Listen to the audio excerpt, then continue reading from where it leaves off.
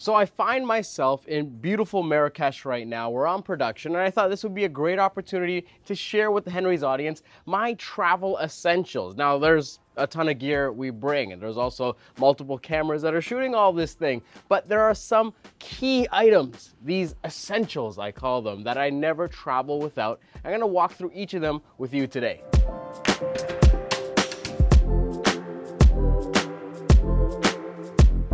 First essential is this new Think Tank Airport International roller bag. It is like your typical carry-on roller bag, except that it is designed for gear, your camera gear, your lenses, your hard drives, your laptops, everything you can think of. Well, it's designed to fit in this bag here. Now, this is not just something that you'd consider for travel. You could use this for your wedding gig, your photo shoot that you have going on, whatever it may be. It's a fantastic bag. Having used this on a real trip, it proved to be incredibly useful and resourceful, and most of all, durable. This thing is built to last. So the first thing on the list is actually this roller bag right here, the Think Tank International Airport version 3. In terms of essentials, let's start with something that everyone needs, and that is SD cards. And more specifically, it is UHS-2 SD cards. Now, these cards are a bit more expensive, but they are much faster. They'll work with all the modern cameras, and they seem to be a lot more reliable. So I slowly upgraded my kit over my trips and productions to UHS-2 cards. They have been proven to be the most reliable type of SD cards that I've found, and something that you'll thank yourself later for when you're downloading and offloading all your footage that you're capturing on your next trip. The next item on the list are these LaCie rugged drives. I get one of these before every production, especially international, maybe even a couple, and this is just a drive dedicated for all the content that we'll be capturing out here.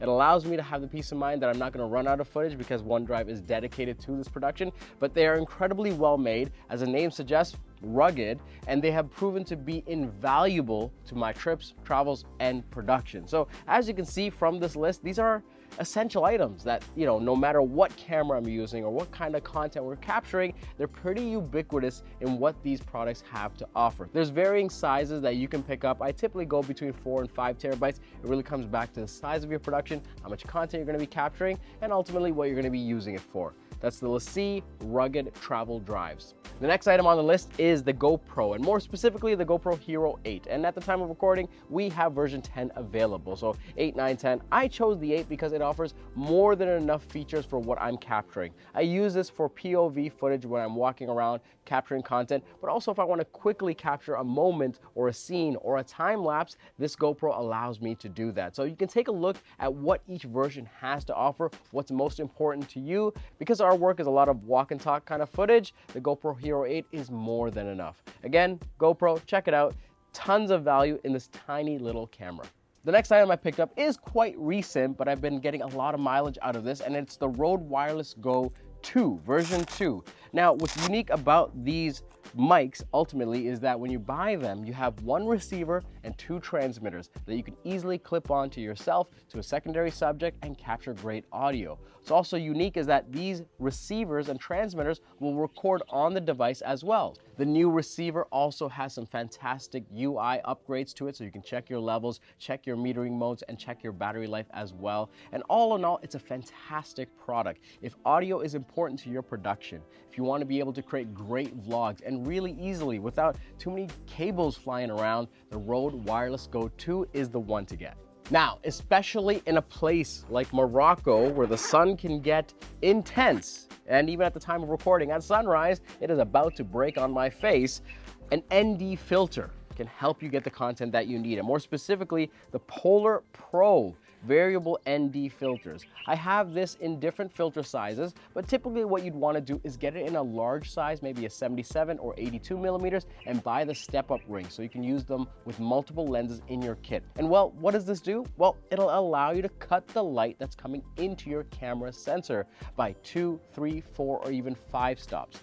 Now, if you didn't have something like this, well, maybe you had the situation before. You'd narrow down your aperture to f11 or f16, or maybe increase your shutter speed to to 1/2000 or 1/4000, or force yourself to go into electronic shutter mode and lose some of the advantages of a mechanical shutter. Well, with this ND filter, you have high quality glass that will not degrade your image and allow you to keep your aperture at a rating that you want it to be creatively and keep your camera in a shutter speed that you want to use it for. Ultimately, you have this so you can act more creatively and not make trade-offs based on the light that's rising behind you, or in front of you in this instance. And the last item on the list, so we can go back and enjoy this beautiful sunrise, is the Loupedeck CT. This is a bit newer, but what I've been finding in my travels, I'm already making a sacrifice in screen real estate when I'm quickly editing my image or processing video files. I wanted to be able to edit a little bit more faster, ingest the footage a lot quicker, and this CT allows you to customize this set of dials, buttons, and knobs to whatever application you're using. And really, it's become a lot more useful as I've customized this further. So whether it's Capture One Pro, Lightroom, Premiere, Final Cut, DaVinci Resolve, whatever the creative application that you're using, you can fine-tune a bunch of shortcuts, a bunch of techniques, and a bunch of hotkeys to this physical dial pad, allowing you to edit and ingest your footage much faster. The more you customize this, the more useful it becomes. Now, there is a bit of a learning curve to this thing, and well, it might not be for everyone, but if you are a practicing professional, if you are in a field where you're constantly ingesting and managing and editing content, this might be something on your short list. It is the Loupedeck CT, and I'm telling you, this might be the secret killer for those traveling professionals.